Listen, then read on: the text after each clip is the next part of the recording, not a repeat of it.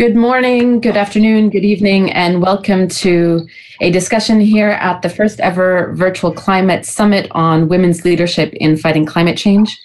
My name is Hiba Ali. I run a news organization called IRIN News, which reports from the front lines of humanitarian crises to inform prevention and response. So our journalists around the world cover wars, they cover disasters, they cover refugees and migration, and increasingly they're covering the humanitarian implications of climate change. And in our reporting, we consistently see that the impact of crises is even more severe on women in particular. Women and children account for more than 3/4 of people who are displaced by crises. Women and girls are more likely than men to die in natural disasters and at a younger age. And women often carry a heavier burden in crisis situations.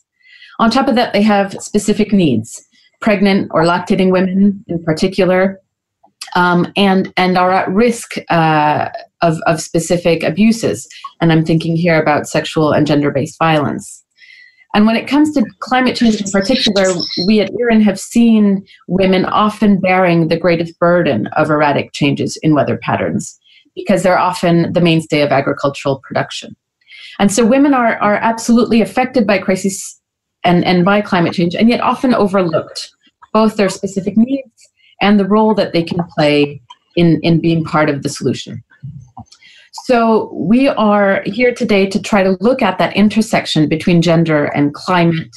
And IRIN as a news organization really tries to amplify the voices of women in climate situations, because women are not just victims. They are, as I mentioned, part of the solution. Just a few minutes ago, you saw a video produced by our team at IRIN of Lucia Ngao, a woman farmer in Kenya who bought a solar panel to harvest the sun that was burning her crops. And this is just one example of many of the women heroes at the heart of climate action. So we have with us today a lovely all-woman panel to talk about this issue, and people joining us from as far as Canada, Costa Rica, Switzerland, and the Marshall Islands in some very early and late time zones. So thank you to all of the panelists that are here for this panel, and it is a great pleasure to moderate a fully female panel. Before we get started, I'll remind everyone that the Twitter hashtag for this summit is @VirtualClimateSummit, and you can ask questions for the panelists through the hashtag CVFSummitPanel. They'll be fed to me, and I will feed them to the panelists, so please do keep the questions coming. So I'm going to kick things off with President Hilde Heine of the Republic of the Marshall Islands, which I just realized was the first country to actually ratify the Paris Agreement. And President Heine is also the chair of a grouping of 48 states that are most vulnerable to climate change, known as the Climate Vulnerable Forum. President Heine was the first female president of the Marshall Islands, which itself is at risk of being wiped off the map by climate change. So, President Heine, I'd love for you to tell us a little bit more about, in the lead up to this summit, you chose 10 people to be champions for the summit, to amplify the message and to be ambassadors, and they were all women. Why?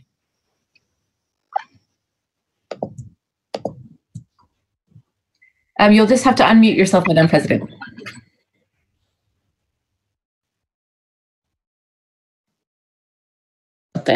Okay, can you hear me now? All right, thank you. Anyway, thank you. I was just saying it's a pleasure to serve on this panel with panelists, distinguished ladies on the panel. Talking about a very important topic, gender and climate change. I am inspired by a quote from U.S. Supreme Justice Ruth Ginsburg. She says, "Women belong in all places where decisions are being made." So I think from that perspective, women belong everywhere. In the homes, playground, hospital, governments, everywhere. And climate change is no different, really. The decisions there that are made affect the lives of families, children, everywhere. So the special leadership and engagement of women in tackling climate change has been exemplary, I think. That's how I look at it. There have been exemplar women participating in various aspects of climate change, leading the efforts on climate change and UNFCCC. We've seen women being executive directors there and leading the charge there. And they've done exemplary work. And I think it's important to highlight the work that they're doing in engaging communities as well as leaders around the globe to bring solutions to this one challenge that face all of us. So, when we were forming or trying to organize this CVF, we felt it was important to highlight the work of these women, and also to for other young women to see the role models, because I think this is one of the important aspect of mentoring younger girls, for them to see role models, to see that they themselves can be leaders in their own right. Sometimes their girls are hearing that they cannot do this, they cannot do that. So with proper role models out there, they themselves can see their dreams come true by realizing that it can be done. So I think it's important for us as leaders anywhere to see where we can bring women to take lead in aspects of decision making. And so that was one of the reason that we engage all women champions in this effort of bringing together the Climate Vulnerable Virtual Summit that is going on now. In the Marshall Islands, I think this is an area that we're looking at and trying to bring more women into all aspects of decision making. And it's not easy. It hasn't been easy. In our parliament, there are only 3 women in our parliament. I'm being one of the 3. So about 9%. And it's been 3% until 3 years ago. So it's a very low percentage of women in our parliament. Not only that, but in our economic sector, we also need to engage women in the economic sector. When you look at the livelihood of families, it's the women who make decisions. It's the women who budget the family affairs and budget and so on. And when we experience climate change, it is true that women take on the burden.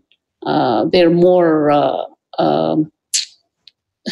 how should I say, they're the ones that are responsible for a lot of things, the burdens of taking care of the families and feeding the family, bringing water to the family, bringing firewood, so on and so forth. It all depends on the women. So it's added burden on women in our communities. Women in our outer island communities they make handicrafts, and they sell them to make a living and to support their families. And when climate change, when we have droughts, for example, some of the trees that provide the materials for these women to make handicrafts die, and so they have to work on replanting. So in one of the communities in one of our island, the women were organized to do a mapping of what kinds of plants are grown in different parts of the community. And that helped them to identify where the food plants are planted, what kind of food plants are there, what kind of other plants for handicrafts are there, where they're located, the kinds that are not being planted. And then they go about planting trees in the community. So they take it on themselves to take care of their very needs, the needs for their families, as well as for the economic benefits of the family. So it is true that women take on added burden during climate activities when there are impacts in the communities. So it's all the more reason for us to look at women and to try to provide more capacity building for women. Because regardless of where they are, they do need to take care of their families. Some women are lucky to have someone take care of their families for them. But for the most part, we have to rely on our ability to take care of our own families. So having role models and capacity building for women, I think those areas are needed for us to work on. And we have actually one of those role models with us today, and one of the champions of the summit, who we'll come to in a moment. But I wanted to pick up on where you left off in terms of the burden, because in fact, women experience climate change in ways that you might not really imagine. And we've reported, for example, in some cases where in African countries, women are often the farmers. And if they lose a harvest as a result of climate change, that this can end up leading to domestic violence at home, because their husbands who may have purchased the seeds and expected a good return on their investment get very frustrated. So it has implications that you might not imagine. And I wonder if I can turn now to Caroline Kende-Robb, the Secretary General of CARE International, which is a development and humanitarian agency that works in some 93 countries around the world. Caroline, some of what Madam President has described as the impact of climate change on women in the Pacific, do you see that in other regions around the world? And what are some of the trends?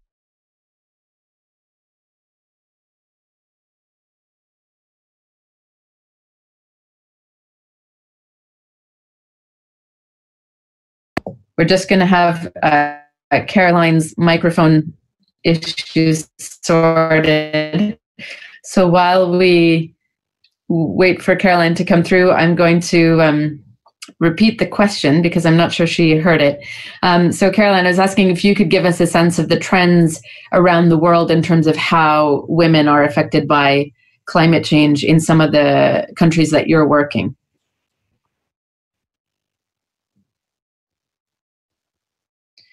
Okay, I think we're having some technical problems with Caroline, so we'll come back to her. I'm going to move forward to Catherine Abreu, who is the Executive Director at Climate Action Network Canada, which is a network of NGOs that are working to promote climate action. Catherine, we've been talking a little bit about the impact of women of climate change, on women in particular, and yet women aren't always part of the conversation in how to tackle climate 23 and so on. How would you describe the voice that women have in climate negotiations and climate policy? Thanks, Heba. So very much looking forward to hearing Caroline's intervention, of course. But as we heard from Madam President, and as you detailed yourself, of course, women are often on the front lines of climate impacts, but it's true that women are also at the forefront of climate solutions. And if we're going to actually solve the climate crisis, we need gender responsive climate policies, and that requires the active participation of women, of course. At the UNFCCC, the United Nations Framework Convention on Climate Change, the issue of enhancing women's participation in international climate negotiations has actually been on the table since some of the earliest conferences of parties, COPs. So the first time we had that mentioned was in 2001 at COP7. It was mentioned again in a COP decision in 2010 at COP16. And then finally in 2012, we had what Christiana Figueres referred to as the Doha Miracle. So this was a commitment to enhancing the role of women in international climate negotiations that led a couple of years later to the Lima Work Program on Gender. And then finally at COP23 last year in Bonn, we had the agreement of the Gender Action Plan. So that gives us a sense of how challenging it is to confront the institutionalization of gender inequity, which is a fact of many institutions. And even a relatively young institution like the UNFCCC has struggled to find ways to address that gender imbalance. So that's part of the challenge that we are facing. But there are a number of initiatives that are focused on supporting women, building that capacity, as Madam President mentioned. And one of those is the Women's Delegate Fund, which was started in 2009 through a collaboration between Finland, the Global Gender and Climate Alliance, and the Women's Environment and Development Organization, or WEDO.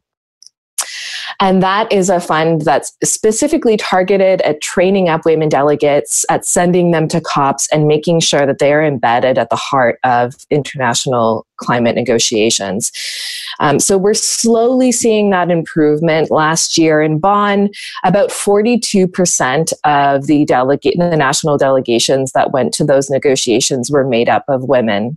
However, only about 16% of the heads of delegations were women. And those are numbers from WeDo, who assess gender parity in UNFCCC negotiations every year. So while we're seeing an increase in participation of women, we're not necessarily seeing a rapid enough increase in the heads of delegations or that female leadership being put at the forefront of the negotiations. Consistently, we hear from climate communications research. So there are studies in Canada, Australia, the United States, the UK, other parts of Europe and the developing world, that it is really women who care the most about climate change. They respond and feel that they are most directly implicated in taking climate action. And yet we see that many institutions that deal with climate change, and indeed many of our communications around climate change, do not focus on targeting that demographic, on targeting women. And I think that as a community of actors, it's incumbent upon us to think about the ways that we can change how we speak about these issues and how we center the role of women. And that is why the leadership that Madam President has shown in centering the role of women in the Climate Vulnerable Forum is a really excellent example of how we can move in that direction.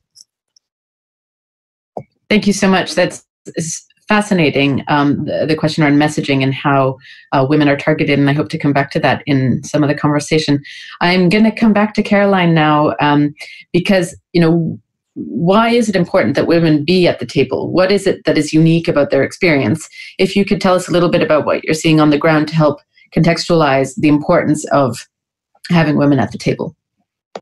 Well, first of all, thank you so much for inviting me to be part of this historic summit. We're very excited to join, and indeed CARE has been engaged for a very long time in the Climate Vulnerable Forum, indeed since before the Paris Agreement was adopted. And we, like many organizations, we continue to advocate for greater ambition in climate and very much keep within this 1.5 degree limit. And I think, as many of you would recognize, we have been fighting for social justice and poverty reduction for many years. And our focus has always been on women and girls. And when we look into the climate space itself, we can see that climate change has been very clearly articulated here. It exacerbated very much the existing inequalities and injustices that we see today. And I take very much what Catherine just said. I mean, it's incredibly difficult to change institutions. I used to work at the World Bank and IMF, and these institutions are incredibly difficult to change. And they're also planted on top of and inside of a world that is still very much full of inequalities and injustices and prejudices against women. So we're always going to be fighting, I think, and so this is going to be an ongoing battle, and I do believe it's possible to change, but I don't think it is something we can just say we've changed and we're done. So I think what we see at CARE on the ground, again, is what's been very clearly articulated here, that women and girls are often most negatively affected by climate change. And I don't really want to go into all the details as people have said here, but I want to stress a point that I think this forum is doing, and this is very much what we see at CARE. And less recognized is that women and girls are not just victims, but they're also active and indeed powerful agents of change. And this change, it brings benefits to their own lives and it brings benefits to the communities. So while women and girls are suffering negatively from the effects of climate change, they're also taking a leading role in managing the impacts of climate change on the ground. And we need to urgently scale up. I mean, we're trying to do that in CARE. All our programs are designed to do that, but is extremely challenging, as the other participants have alluded to. I want to give an example of a care project in the Philippines, in fact. And here it was a gender in emergencies and looking at the role of women in leading the humanitarian response. And I want to mention just one woman who is called Minette Jerusalem, and she survived one of the most powerful typhoons, which is Typhoon Haiyan. And together with her team and with a relief agency, she's helped support over 23,000 families. And what they have been doing is developing evacuation plans and plans on how to provide basic training on how to protect themselves and their belongings. And it's this kind of detailed project planning that we do within the communities, with women's groups and with girls, that I think is vital. So what we are basically saying at CARE is that we need as many climate heroes or heroines as possible to fight for climate justice. And climate justice and gender justice go hand in hand. And we see many of our climate heroines are from Tanzania or Niger, Peru, West Bank, Vietnam, and they are trying to change what they do in their communities. But we still have a long way to go, because we need to connect what happens at the community level to the regional level, to the national level, and to the global level. And here we still have a long way to go. And actually, we have representation from each of those levels here today, so I'm looking forward to hearing about those different levels. I want to remind everyone watching that the hashtag for the summit is Virtual Climate Summit, and that you can join the discussion by asking your questions on Twitter using the hashtag CVF Summit Panel.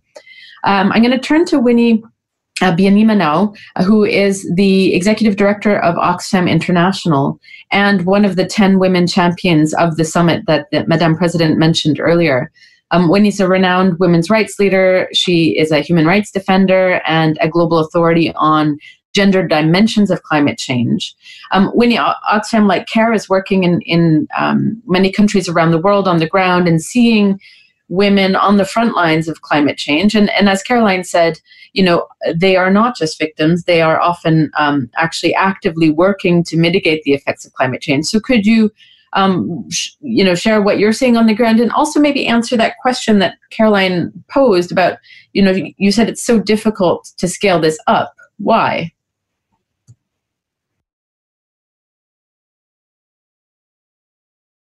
Winnie, we can't hear you, so you might just have to unmute. Thank you, Heba. Can you hear me now? Yes. Can you hear me now? Good. Thank you. First of all, let me say what an honor it is to be on this all-women panel and to be a climate champion, thanks to President Hilda Hein. Oxfam, the organization I lead, strives to achieve a just world without poverty. And that can't be achieved without tackling climate change and without tackling gender inequality. They are tied together. Oxfam works with women on the front lines of the climate crisis around the world. We are seeing how women are fighting the impacts of climate change. They are the first line of defense against extreme weather in their homes and in their communities. Let me explain why this is so. Tradition and culture have placed the caring role for families on women. So as climate change takes grip, it's women's care role that makes them the climate leaders, because they must innovate, they must find solutions, and they do. It's women who must adapt and find new ways to feed their families, new crops to grow, new ways to grow them, new ways to cook, to save energy. It's women who must walk, as someone said earlier, further and further to find water and energy for domestic use. In my country, Uganda, women are already walking up to 6 hours a day to fetch water. And as the dry seasons become longer, women are forced to walk even longer. I met the G7 leaders this year during a meeting with the Gender Advisory Council that was put together by President Trudeau. I said to those leaders that anyone who doubts the science of climate change should try debating this with women walking further every year to fetch water. This is the proof of climate change. So when disasters strike, as it happened as the drought in Afghanistan right now, it's girls who are pulled out of school in order to struggle with their families to make ends meet. It's women who are the last to eat, who will go without food when it's not enough. For example, in Malawi, female-headed households are twice as likely than male-headed households to reduce the number of meals they eat in response to climate shocks. This is evidence. So why is this not scaled up? Why are responses not scaling up and addressing women's needs? Because of what we know, what President Hein has just said, that women are not a part of decision-making at every level. So they are not part of conceptualizing responses. They are not part of implementing responses. That is why. And that's why the question of women's decision-making is so critical. Thank you so much, Wenyan. I'm excited that we have with us actually a woman who is part of decision-making at high levels and of conceptualizing responses. Vice Minister of Foreign Affairs of Costa Rica, Lorena Aguilar, is with us. And Costa Rica is a member of the Climate Vulnerable Forum as one of the countries affected by climate change. I'm just going to turn off my video because I think we're having some challenges with the audio. Vice Minister Aguilar is also a co-founder of the World Alliance of Gender and Climate Change. Vice Minister, when you talked about the climate efforts of women fighting climate change at the national level, can you tell us about this one initiative that I found quite fascinating, which is to apply an environmental democracy lens to your foreign policy? What does that look like in practice? Well, good morning, good night, good evening to all of us. We're in different parts of the world. Thank you very much. Yes, I mean, Costa Rica, first of all, is a country that we know that is recognized internationally on two areas: sustainable development and the respect for human rights, with a tremendous special attention to women's rights, inclusion. And as we respect biodiversity, we also respect the diversity and promote the respect of that diversity. In Costa Rica, our actual president has made these two objectives an internal and one of the heart of our foreign policy. In Costa Rica, we are aware that women make half of the world's 7.6 billion people in the world, and that it is illogical to ignore this power source for climate solution. We don't think it is only the smart thing to do, it's the only way of doing it. Bringing women's voices into the climate change solutions. However, at the country level, and this is something that we have also worked with other countries, we have an integral approach to ensure that these international policies that we have been able to move forward, like Costa Rica was instrumental in the approval of the Gender Action Plan, in the last COP. And the way that we're looking this in an integral way is what we call the right eyes for climate change. They have to be inclusive by ensuring the participation and voices of all groups, irrespective of ethnicity, religion, age, or class. But they also have to be innovative. We have to move beyond the ordinary traditional solutions. This is not only seeing women as the ones that can do small things, like a little garden or raising only chickens or pigs. It has to bring innovation into some of the solutions.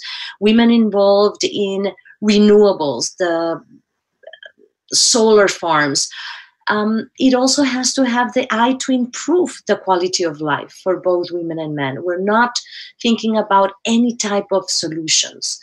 And it also have to increase the sustainable development by ensuring that what we're doing, it's nature-based solutions. And this, the most important thing, it has to incite in transformational changes. Changes in the gender gaps so that women can play, and thanks to this, are playing that role as agents of change, inspiring the last I in our process, actors at all levels, and pushing beyond business as usual.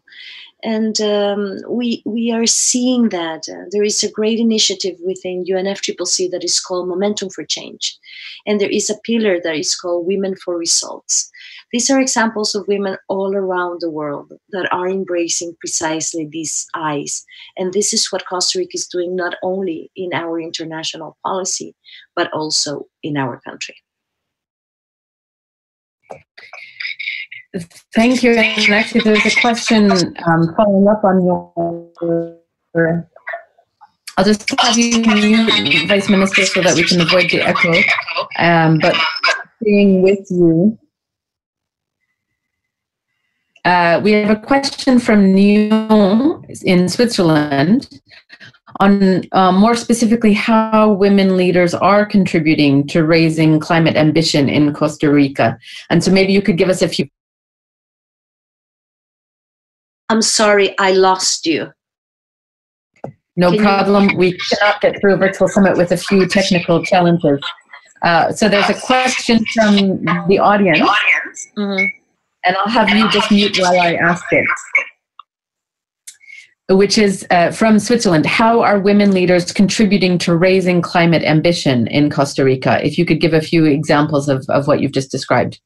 Yeah, well, we all know our dear, famous friend, Christiana Figueres, that one that make the Paris Agreement come to a reality. She's one of our Costa Rican leaders. For example, our First Lady, which is also an architect, is the one that is leading the decarbonization plan of Costa Rica. Costa Rica abolished its army 70 years ago. Now we're going to abolish our dependency to fossil fuels. This is our commitment to the world. And the whole program on mobility and transformation to our vehicle system that is consuming fuels to a clean one on electricity is led by our First Lady. 53% of our cabinet right now, we are women. This is the first cabinet in Costa Rica with this level of women involvement. We have a vice president that is not only a woman, but is the first Afro-American woman to exercise that role. And she's also our chancellor. So Costa Rican women are at the forefront, not only of climate change, but of our economic decisions. And just to say, I mean, the face of what we're doing on climate change definitely is Christiana Figueres and her power behind her. Thank you so much. As a Canadian who also has a 50% female parliament cabinet, I can hear that, unfortunately, and I'm going to switch to audio again, given the connection. President Heine, you mentioned at the beginning that in the Marshall Islands, only 3% of the parliament are women. And so it makes it even more remarkable that you are the president of this country as a woman who has been really championing this question of climate change and the very dramatic, and I can't underscore enough, how dramatic the situation is in the Marshall Islands. What has been your experience as the first female woman leader in the Pacific? What are the kind of challenges and opportunities that come with that, and particularly when you're talking? Yes, Hiba, the percentage I quoted, I believe I said 9% of our parliament is women. There are three altogether. But yeah, we have a long way to go. There's no question there that we have to get more women involved at all levels of decision making in my country. But being, in this role as president of the Marshall Islands has no doubt been an opportunity. I've look at it as opportunity more than anything else for me to be involved in decision making at the highest level in this country. It is also a very serious responsibility, being the first woman to be president in my part of the world. Is added responsibility. I think it's important for me to succeed as a women leader, to show that women can be leader and be successful at that, along with our men leaders. And so that added responsibility makes it extra hard to try to perform and to do my job, because I think I need to do twice as much as a man leader in order to be successful in this role. And I believe that in many other situations, this is the same for many women. You have to work twice as hard to be recognized for what you do. And so I've tried to, that is something that I keep in the back of my mind all the time, that I need to work twice as hard to be able to be given the credit that women really can do the job. So it is not only very difficult, but it's, a lot of the time it's lonely. I do go to meetings of Pacific leaders, and now that we have a women prime minister from New Zealand, now there are 2 women in our group of Pacific leaders that are mostly men. So it's not easy being there with all the men, and you're by yourself, and it's just not the same. And so, as I said, you have to not only work twice as hard, but you have to be exemplary in areas that can make other men leaders take you seriously. And I know that at the very beginning, I didn't feel like I was taken very seriously, but I think the more and more we can show that we're very serious, we're committed to the work, I think then you can be taken seriously and be listened to. So I don't know. I think that's my contribution there in terms of being a women leader in this. I found that very honest and quite moving, actually. And in particular, it made me think of the New Zealand Prime Minister, as you mentioned, who brought her daughter, who was 3 months old, to the UN General Assembly. Just how much it is true that women have to do often double the work, but I think can often have double the impact. And we've just heard examples at what Winnie was describing at the local level, what the Vice Minister was describing at the national level, and what you yourself are an example of at the international level in terms of women really playing a leading role in the fight against climate change. But in the same way, I think that women are helping push climate action forward. Climate action can also help women forward. And so I want to kind of flip the switch and talk a little bit about how climate action can lead to women's empowerment, and thought I'd turn to you, Caroline, because this is a big part of CARE's work. So what is the relationship between climate action and women's empowerment, and how do you at CARE try to ensure that all climate solutions that you're working on are gender responsive? Great, thank you. And I just thank you, President, for sharing your experience as a woman leader at the very top. I just have to say, at the World Bank, when I was working there as one of the managers there, I had to take my baby to work to breastfeed this baby. And I don't know if I should say this, but let me share this. That was not done. So I felt like I was bringing a little alien into the office environment of these very serious technical people, technocrats in the World Bank. So I took this little baby to work every day. So let me go on to your question, Heather. Basically there's fundamental changes we need everywhere.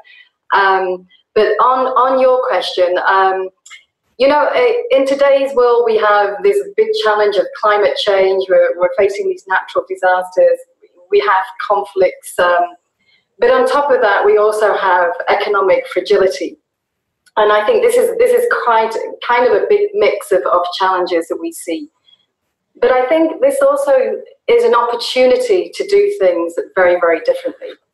So in response to your question, I want to focus on what we can do differently around these issues of women's role and empowerment. And the first area, I've got three tips. And the first area is really around how can we effectively work at the community level that can be more gender inclusive. And I think the mistake that many organizations do is they say, okay, we're doing empowerment, we're empowering the women, but it's actually very difficult to work effectively at the community level. You can't just do empowerment. Empowerment isn't just about giving women training or alone. It's about fundamentally changing the relationships and social structures that shape the lives of women and girls. And that's when it gets a lot more complicated and a lot more serious. And I don't think a lot of organizations have got that right. And we at CARE, we constantly try and do better because it's tough wherever you are. And like I say, we've got all these, kind of interlocking challenges now, whether it's climate change, economic, natural disasters, conflict, humanitarian crises. So they're all interlocking to produce a very different dynamic at the community level. But I'll just share one example with you about how we are trying to work better and more effectively at the community level, and it's linked to our renewable energy program in Africa. And as we know, there's over 650 million Africans who don't have access to modern energy. This could be a massive global crisis if Africa decides to take the high carbon pathway. But we're trying to work with communities to take a low carbon transition. And women are part of that solution. If Africa takes a low carbon solution, that will be a global public good. So that's how important it is to include women. And what we're doing is we're working in the village, we're working a lot of villages around Kenya, Rwanda, and Tanzania, and we're trying to promote renewable energy. And while furthering, trying to ensure that women have some kind of economic engagement and empowerment. And we have the members of the community were trained to sell almost 85,000 clean energy products. And I think, these were improved cook stoves, etc. And what they do is they sell these climate-friendly products. And this led to a massive reduction of carbon. We estimate about 30,000 tons worth. And I think that's quite significant. You can see that there's multiple benefits, but you have to engage correctly at the community level. You can't come in from a top down. We work with a lot of local partners to enable us to better understand the dynamics and the politics and the social structures. It's not just about selling the products, it's about empowering the women. So that would be my first point, just very, very briefly, on how do we really effectively empower women so they can be agents of change. My second point is really links back to a bit of a discussion here today, and it's around human rights and gender equality.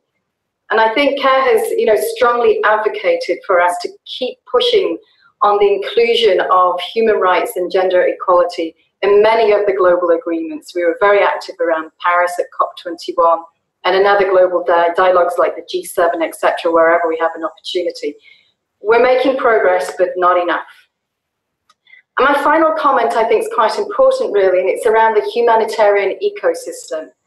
And this is, as we know, incredibly linked to climate change. And I think going forward, we're going to have more crises, but they need not be protracted, because now we've got, in a much better position to be able to predict humanitarian crisis needs going forward. We can plan much better, and we can connect the community to the regional, to the country. So the humanitarian system currently, it saves so many lives per year. So the system is working well, but what we would like to see is actually a radical change. And I think the radical shift that we'd like to see is a transfer of power and resources to effective women and to women-led organization in order to collectively provide faster, better, and more assistance for all affected people. So in the past, humanitarian the system has come from the top and very effectively saved lives. What we're trying to do at CARE is work with local organizations, enable our humanitarian response to be locally driven and be very focused on how do we include women in these very difficult humanitarian responses. So we're working on that now, and we can see that makes a difference. We can't just say it's humanitarian aid and we have to move quickly, therefore we're just not, including the local organizations or women. So we're really trying to work out ways in which we can do that, and we can see successes on the ground. We're losing you a little bit in and out, but I'm going to turn to Winnie to just kind of take that notion forward, because you've been talking about the importance of, in everything that we do, whether it's humanitarian aid work or climate action, that the lens of how do we shift the power dynamics for women and girls needs to be taken into account. Winnie, how do you see that relationship between fighting climate change and protecting or furthering women's rights? How do those two work together? Heba, I see climate justice and gender justice as one struggle. They are tied together.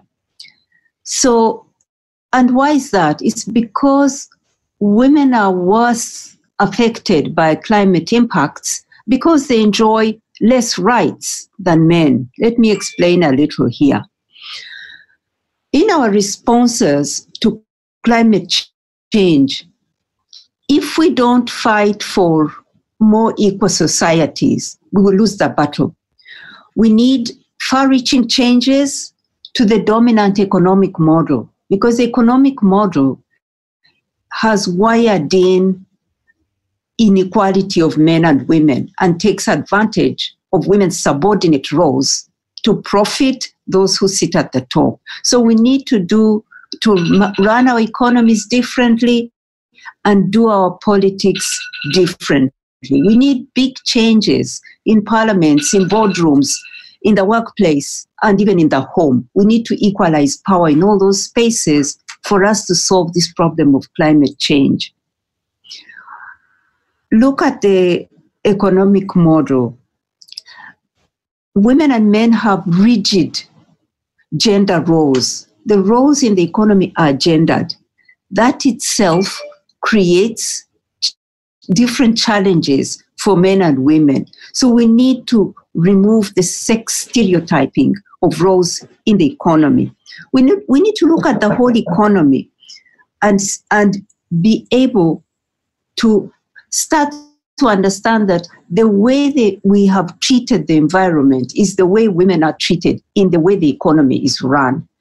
Women's burdens of unpaid care work, their unequal burden of unpaid care work, means that women's contributions to the economy are not fully counted. Equally, the cost of the environment to the economy is not fully counted. So that's why at Oxfam we say it's a rigged economic model. It's rigged in the sense that it maximizes for some men at the top, owners of capital and technology, and it's rigged against the majority of women. It's rigged against the environment. So that's why we call for unrigging of an economic model. And that means doing business totally different. That means counting the economy differently, not just pursuing growth for growth's sake, but counting the things that matter to our lives, that children are healthy, that they go to school, that communities are cohesive, that they work together, that they are safe places.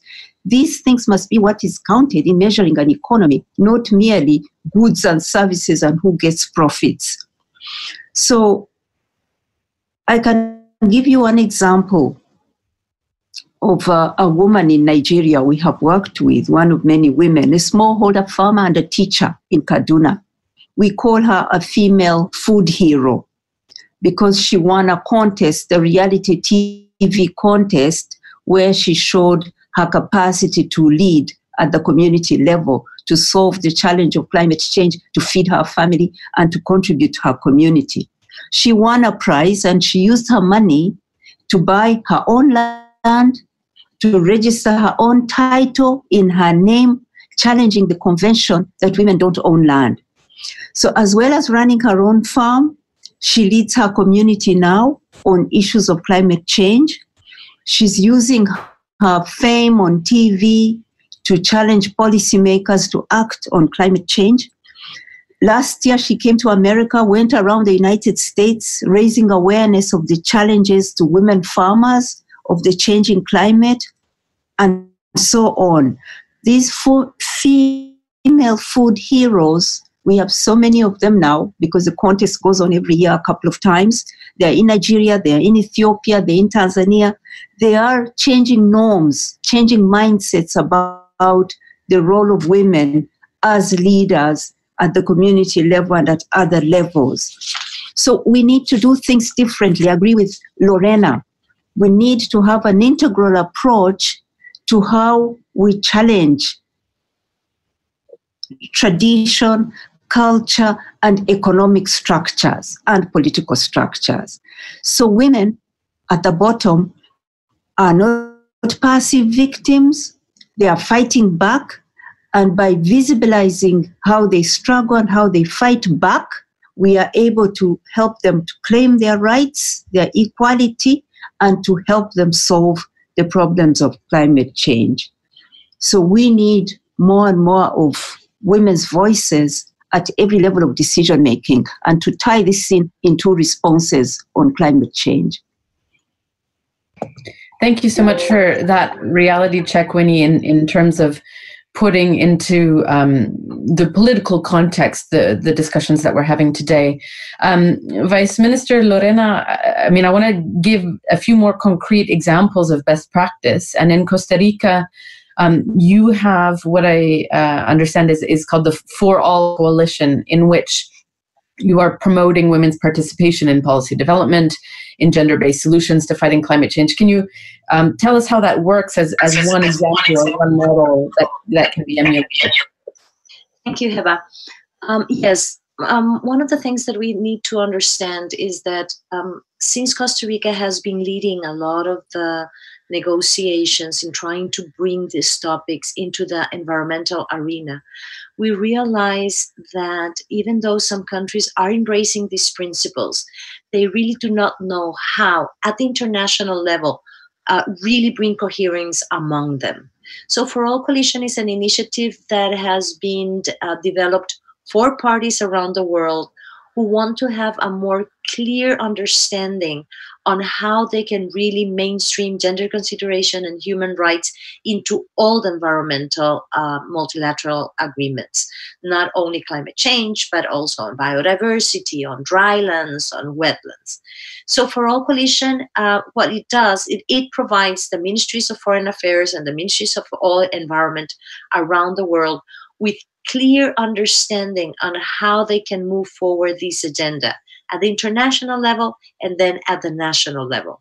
The good thing about For All Coalition, it brings the Office of the High Commissioner on Human Rights, it brings UN Women, it's under the sponsorship of the Secretary General of the UN. It also brings coherence. But a lot of the things that we're talking about, making sure that women can participate in a different way, need to be crafted at that international level so it can really be implemented sometimes on the ground. And I want to refer to what Caroline was saying about working, for example, in Africa.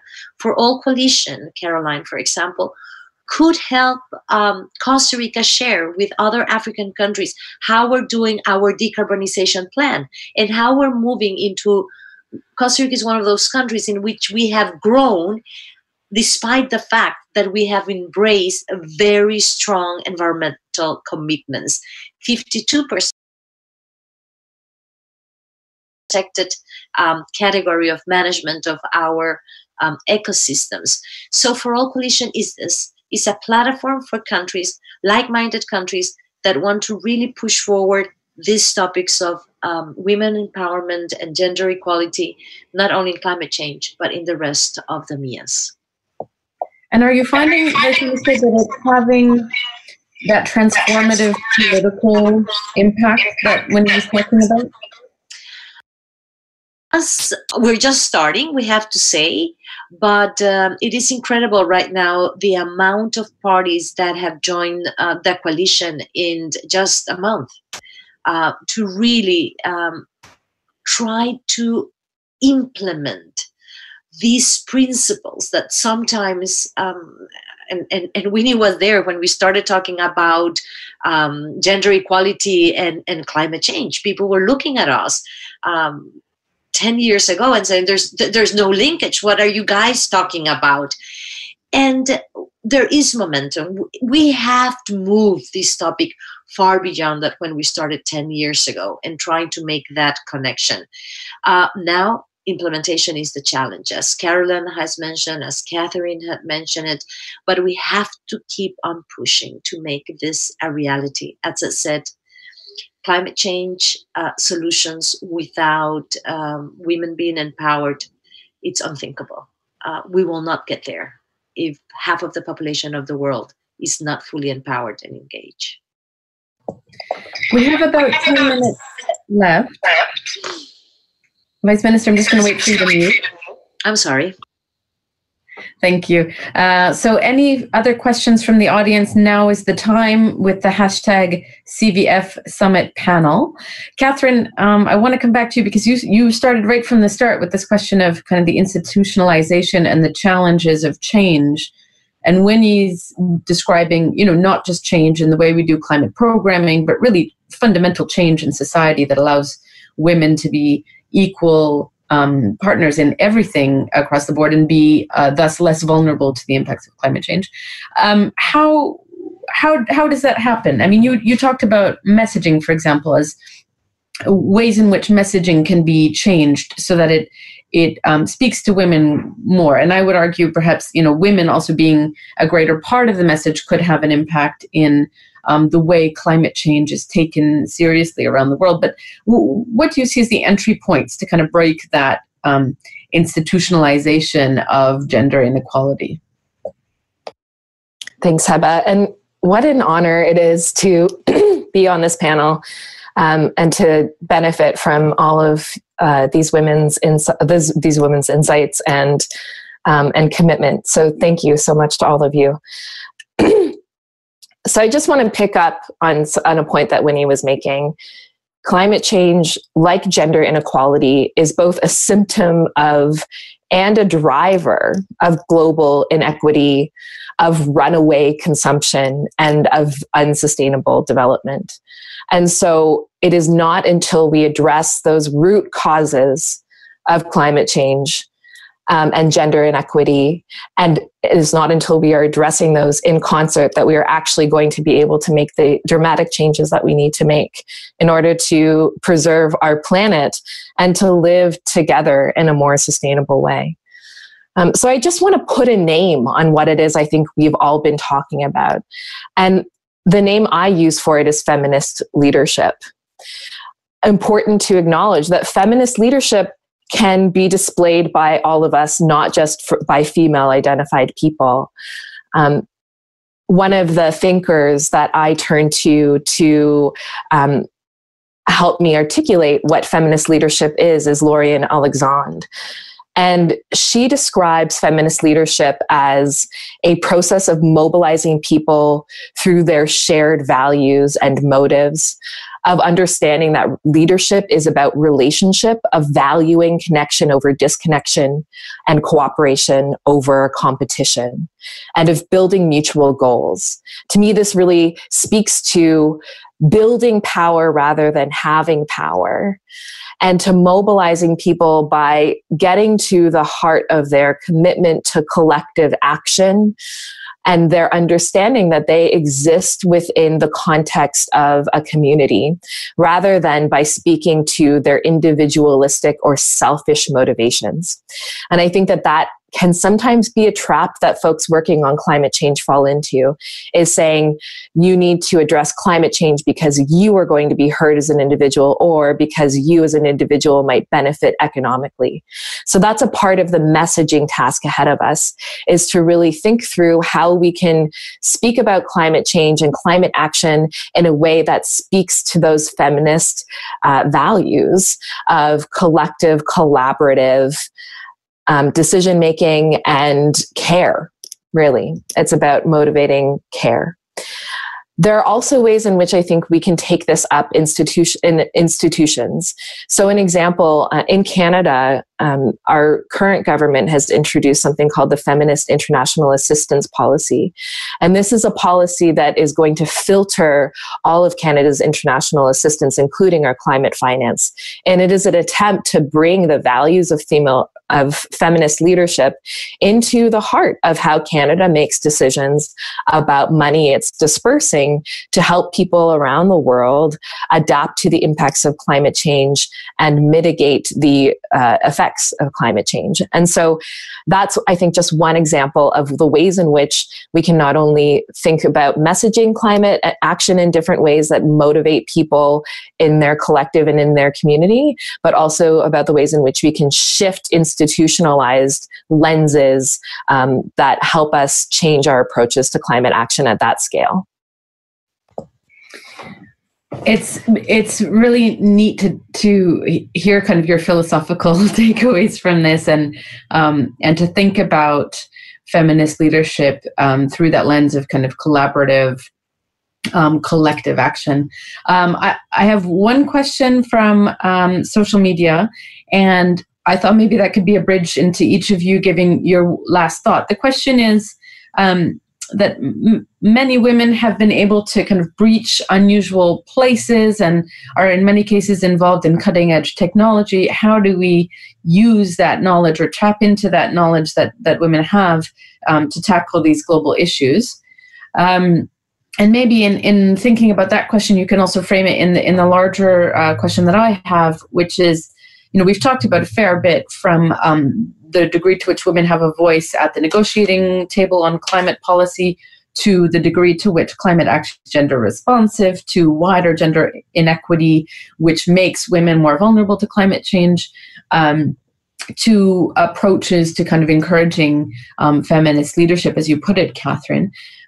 For everyone watching, if there's one thing that you think is an entry point or a leverage point into scaling up climate heroines, but also, as you put it, Winnie, kind of that nexus of gender and climate equality, what is it? So looking for kind of the one priority area for you in which we should concentrate efforts moving forward, and then we'll wrap up with that. And my challenge as a journalist to you will be to have a one-sentence answer to that, which forces you to be very precise in what you see as the way forward. So perhaps I can start with Winnie, since you've been pushing us on this wider equality issue.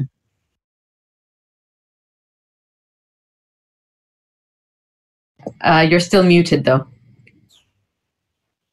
Sorry. To win the battle on climate change, we must tackle gender inequalities and economic inequalities together. Wonderful example of a one-sentence answer. I like it. Vice Minister Lorena, what is the one area in which we should concentrate our efforts? Make that the financial mechanisms designed for climate change reach women. The resources are there, but they're not reaching them. And that's the way to do implementation. Excellent.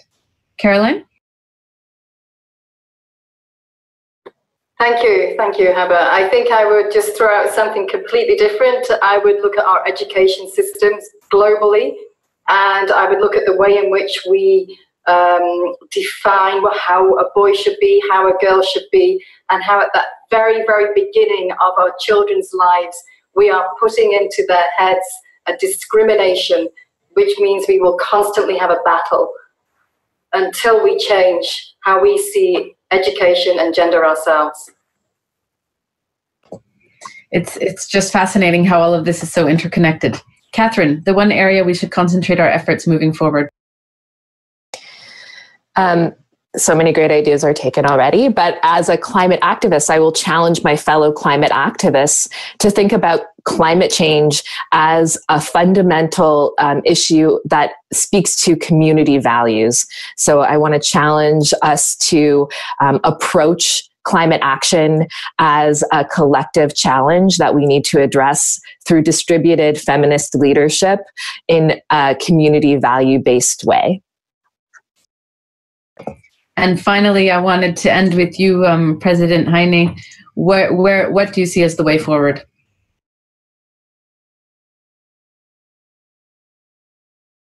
Again, that nuisance of a mute button. Sorry. Yes. One of us spoke earlier to the women as powerful agents of change. And I think that is so true. And we underestimate the solutions that come from women.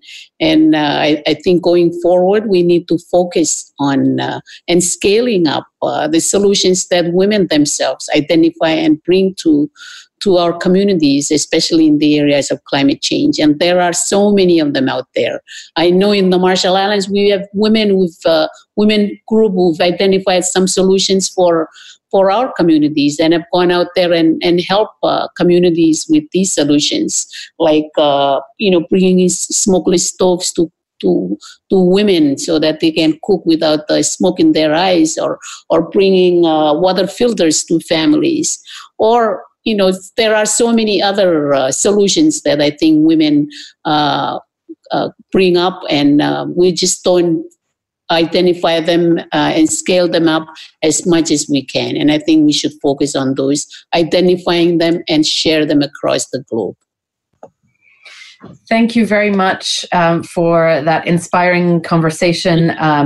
For more information on the impact of climate change, but also for the voices of women, and to try to kind of scale up, as you've just said, Madam President, please do visit IREN's website and subscribe to our news to stay abreast of this. My name is Hiba Ali. It's been a pleasure moderating this conversation.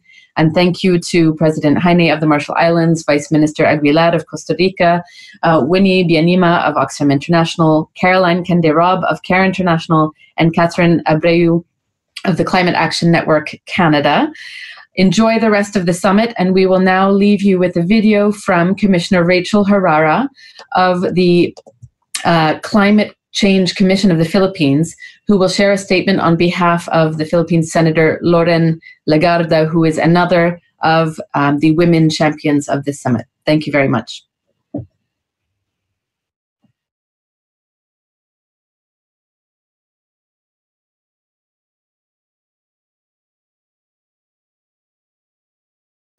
Good evening. I'm Rachel Herrera, lone female commissioner of the Climate Change Commission, and it is my honor to deliver this message on behalf of Senator Loren Legarda.